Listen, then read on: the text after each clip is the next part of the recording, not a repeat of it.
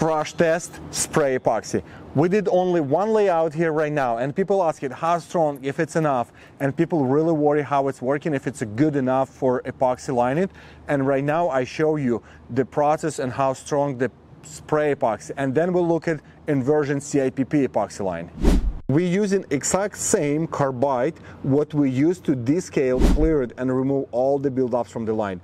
This is exactly the same chain, same process, and we will go inside and see what's happened with the epoxy.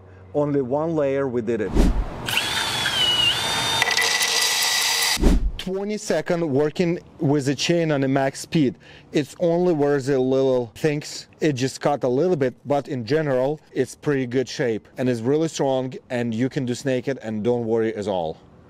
Are you ready to see difference between spray epoxy and CIPP epoxy?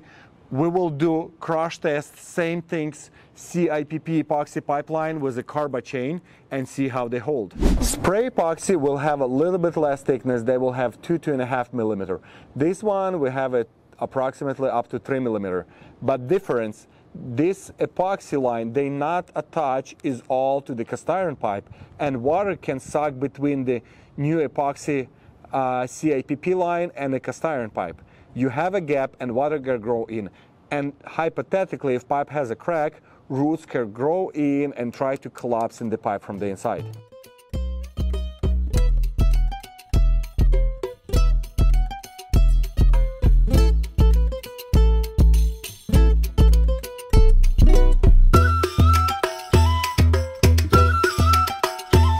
Spray epoxies, they have a really good adhesive, they stuck to the pipe, and you will not able to break it, and water will never go between.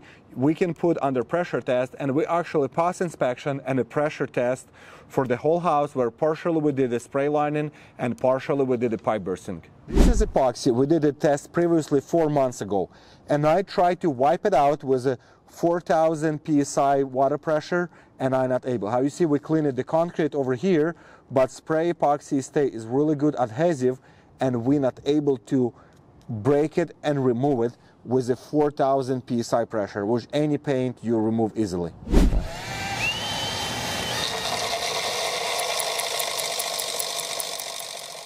Right now we're testing ABS pipe and see what they do with ABS pipe, carbide chain.